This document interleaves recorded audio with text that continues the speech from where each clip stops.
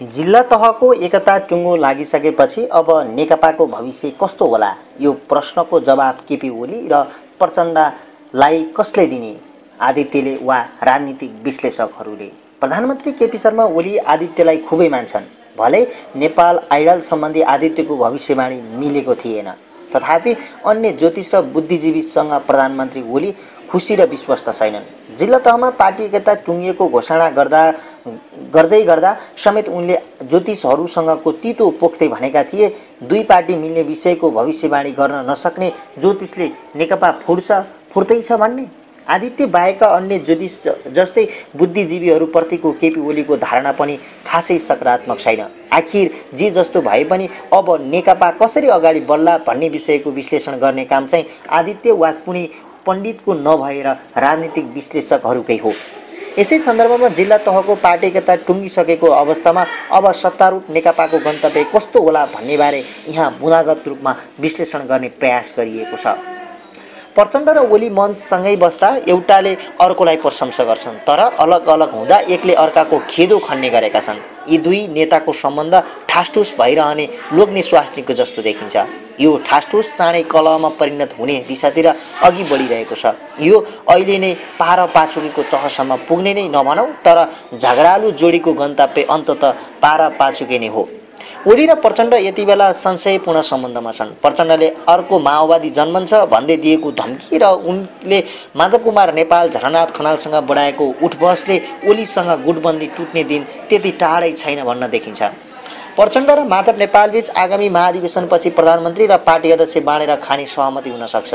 धेरैको बुझाइ यो पनि छ कि प्रचण्डले अब पार्टी अध्यक्षको दाबी गर्नेछन्। उनलाई नजिकबाट निहालिरहेकाहरूको ठम्याइ चाहिँ प्रचण्डको अबको दिनमा पार्टी अध्यक्षभन्दा प्रधानमन्त्री पद नै रोज्नेछन्। विगतमा स्टेटमेन्टसिप मा बच्ने भनेर युद्धकालीन कार्यकर्तालाई झुक्काए चाहिँ अब उनी सत्ता बाहिर बस्ने कुरा झुक्किएर पनि गर्नेवाला छैनन्। बरु पार्टी एकीकरणको थलानी गर्ने बेलामा ओलीले अब मलाई पार्टी अध्यक्ष वा प्रधानमन्त्री फेरि चाहिँदैन भनेका थिए। प्रचण्डले त्यो कुरा सम्झिरहेका होलान् र उनले ऐन मौकामा ओलीलाई त्यो कुरा पक्कै पनि सम्झाउने नै छन्। भन्नलाई केपी ओलीले पटक पटक हामी दुवैबीच कान फुकेर केही हुँदैन भन्ने गरेका छन्, तर वस्तुगत परिवेश भने अर्कै छ।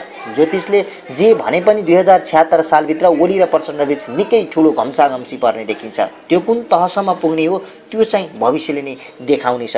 अहिलेसम्मलाई यति मात्रै भनौँ, नेकपा ठुलो सङ्कटको पर्खाइमा छ। नेकपाको एकीकरण बाहिरी रूपमा जति उत्साहपूर्ण देखिन्छ, वास्तवमा त्यस्तो छैन। वामदेव गौतम र नारायण काजीले आफ्नो स्थान कहाँ हो छुटाउन नसक्ने अवस्था छ। झलनाथ त्यसै गरी किनाराकृत भएको महसुस गरिरहेका छन्। प्रचण्डले फलामे ढोका फोडेको दाबी गरे पनि आखिर विवाद कायमै छ। प्रधानमन्त्री केपी ओली डाभोस बैठकमा गएका बेला भएको झाँस्की खेल बैठकको निर्णय अब बल्ल सतहमा आउने बेला भएको छ। प्रचण्ड, माधव कुमार, झलनाथ, वामदेव र नारायण काजी समेत 5 नेताको साझा योजना कार्यान्वयनमा आउने सक्ने अवस्था अब बल्ल बनेको छ। केपी ओली भर्सेस झाँस्की खेल गठबन्धनको खेल अब सुरु हुने देखिन्छ। आखिर के थियो त झाँस्की खेलको निर्णय? बाहिर आइसकेको कुरा हो कि पहिले पार्टी एकता प्रक्रियालाई टुङ्गोमा पुर्याउने अनि त्यसपछि एक व्यक्ति एक पदको आवाज उठाउने झाँस्की खेला बैठकको सार हो। सो बैठकको सहमति अनुसार अब नेकपाका प्रधानमन्त्री एकजनाले चलाउने र पार्टीको अध्यक्षता अर्कोले गर्ने एजेन्डाले प्रवेश पाउने देखिन्छ। एक व्यक्ति एक पदको मान्यतामा सहमत नहुने हो भने केपी ओलीलाई पार्टी अध्यक्ष वा प्रधानमन्त्रीबाटै हटाउन समेत सकिने झम्सी खेल बैठकको सार हो। यो काम तत्कालै गरौँ भन्ने वामदेव गौतमको लाइन छ भने माधव नेपाल, प्रचण्ड र अन्य नेताहरू स्टेप बाई स्टेप कदम चाल्ने पक्षमा छन्। यो स्थितिमा जिल्ला तहको पार्टी एकता टुङ्गिएसँगै झम्सी खेलको झिल्कोले अब लपको बनेर नेकपामा डडेलो सल्काउने सम्भावना देखिन्छ।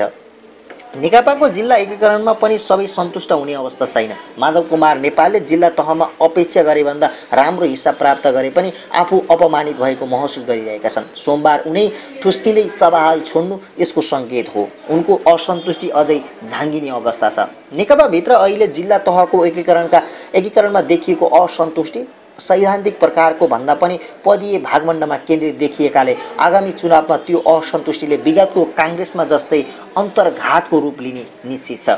विवाद सहितको एकीकरण हेर्दा निस्कने निष्कर्ष हो यो कि नेकपा निकट भविष्यमै टुक्रने अवस्था छैन, तर यसले एक ढिक्का पार्टीको आकार ग्रहण गर्ने स्थिति पनि छैन। सरकार गठनको 2.5 वर्षपछि जेन्टलमेन एग्रिमेन्ट अनुसार भन्दै प्रचण्डले ओलीलाई प्रधानमन्त्री छान्न दबाब दिने नै छन्। बीचमा अध्यक्ष पदको लुछाचुँडीले शीर्ष नेताहरूबीच दरार आउँदा ठुलै पहिरो नै जाने पो हो कि भन्ने सम्भावनालाई नकार्न सकिँदैन। अहिलेको अवस्थालाई हेरेर यतिसम्म भन्न सकिन्छ कि नेकपा नफुटे पनि आगामी चुनावसम्म अलोकप्रियता र अन्तर्घातको प्रतीक्षामा बस्नेछ। यो अन्तर्घात आगामी निर्वाचनमा केन्द्रदेखि स्थानीय तहसम्म महामारीका रूपमा फैलिन सक्छ, नेपाली काङ्ग्रेसमा जस्तै। ओली सरकारको कार्य सम्पादन पर्फर्मेन्स अत्यन्तै कमजोर छ। प्रधानमन्त्रीले काम गर्न नसक्ने मन्त्रीहरू हटाउने कुरा त परै जाओस्, रिक्त रहेको पर्यटन मन्त्रालयमा समेत मन्त्री नियुक्ति गर्न नसकिरहेको अवस्था छ। सरकारले सुशासन दिन नसकेको आरोप लागिरहेको छ। भ्रष्टाचारलाई नियन्त्रण गर्ने कुरा सरकार पुरै उदासीन देखिएको छ। 2/3 शक्ति पत्रकारलाई अत्याउन र विपक्षी धम्क्याउन बाहेक अरू काममा प्रयोग भएको छैन। यो तथ्यलाई नकार्न नसक्ने अवस्था नेकपा नेता कार्यकर्तामा छन्। उनीहरू नै भन्न थालेका छन् ओलीले आफू र पार्टी एकैपल्ट डुबाउने भए। पूर्व माओवादीहरू पनि प्रचण्डले खोलो तरेपछि लौरो बिर्सिए भन्दैछन्। पूर्व एमाले र पूर्व माओवादी दुवैमा नेतृत्वप्रति र सरकारप्रति चरम असन्तुष्टि बढिरहेको छ। आखिर यो भुजको आगोको परिणाम के होला? यो प्रश्नको जवाब सहज छैन। केपी ओलीको कार्यशैलीबारे नेकपाको सचिवालयमा अगाडिदेखि नै असन्तुष्टि देखिँदै आएको छ। आइतबार साँझको बैठकले त्यसलाई पनि सम्बोधन गर्नुपर्दथ्यो, तर त्यो भएन। हतारको तथार्थवादी निर्णय गरियो र जिल्ला तहमा ओली र प्रचण्डबीच अध्यक्ष र सचिवको भागभण्डा मिलाइयो। एकैचोटि सोमबारको कार्यक्रममा मात्रै आइतबारको निर्णय अनुसारको सूची देखेका सचिवालयका अन्य नेताहरूको अनुहारमा उज्यालोपन देखिएको छैन। नेकपाका नेताहरू ओली सरकारको किकर बुढतामाथि आँखा चिम्लिँदै बसिरहन्छन् वा पार्टी र सरकारको अलोकप्रियतालाई खस्किन नदिने केही कदम उठाउँछन्। यो हेर्न र पर्खन बाँकी विषय हो। नेकपाको नेतृत्व रहेको 2/3 वाला सरकारले बाह्य कारणले नभएर आफैभित्रको अवरोधले काम गर्न नसक्ने परिवेश बन्दैछ। सरकारको आलोचनामा अब विपक्षी भन्दा नेकपाकै नेता कार्यकर्ता बढी सक्रिय देखिएमा अचम्म नमाने हुन्छ। अबको 1 महिनापछि नयाँ आर्थिक वर्षको बजेट आउँदैछ। बजेटले सीमित स्रोतबाट असीमित माग र आकांक्षाहरू पूरा गर्नुपर्ने दायित्व नेकपा सरकारसँग छ, तर त्यसो गर्न सम्भव छैन। यसले अन्ततः केन्द्र, प्रदेश र स्थानीय तहबीच द्वन्द्व अवश्य भावी देखिनेछ। आगामी जेठ 15 नगर्दै अर्थमन्त्री भर्सेस सांसद, केन्द्र सरकार भर्सेस प्रदेश सरकार र संघीय तह भर्सेस स्थानीय तहको बाजाबाज देखिने स्थिति आउन लागेको छ। नेकपालाई गाह्रो के छ भने तिनै तहमा सबैतिर आफ्नै सरकार छ। आफ्नै मान्छे आफैमाथि आइलाग्दा त्यसलाई कसरी सम्बोधन गर्ने? बजेटले नेकपाभित्रै सिर्जना गर्ने अन्तर्विरोध हल गर्न त्यति सजिलो देखिँदैन। यसर्थ बजेटले सरकार वा सांसदहरूको बीचमा मात्र होइन कि नेकपाभित्रै ठुलो वितण्ड र हुरी ल्याउने पक्का छ।